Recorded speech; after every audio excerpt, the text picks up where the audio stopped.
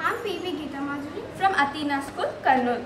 Our project for Cbse Science Exhibition 2023-2024 is the rescuer. Women's security is a major issue of concern in today's world. Women's safety methods such as various mobile apps and expensive devices which have been tried and implemented, but the need of time is that they need a device which can be affordable and portable. Here we present a body touch protective device that can be easily carried everywhere. It is even affordable compared with the already existing women's security solutions such as separate garments, large and heavy devices and mobile apps that are just obsolete.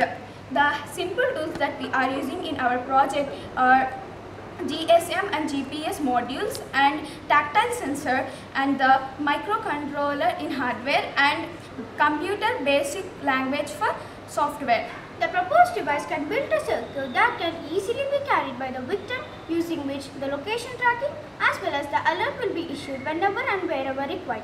The main components used in the project is Arduino Nano interface with GSM and GPS module for sending the messages and getting the location of the coordinates respectively. So, the person associated with the device can ensure security by switching the circuit on. This circuit comprises mainly three features: the sensor, shock circuit and the Google location sender. The sensor protects us by giving an immediate alert message to the corresponding mobile with which it is connected. The tactile sensor used is PIR, that stands for Passive Infrared Sensor, which detects the human touch. It is a simple, small and low-cost sensor. If you think the person may take some time to reach you, in the meanwhile, you can protect yourself by using the shock circuit. Our project is so special as compared to other projects because it is cheaper price and it has many more features. Now let's see the demo. This is the microcontroller, this is the GPS module and this is GSM module. We can carry this very easily.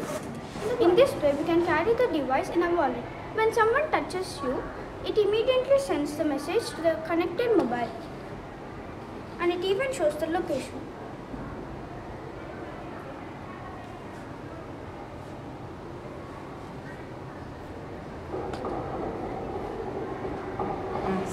In this way, the sensor senses the bad touch and protects us by sending the message to the mobile. Thank you.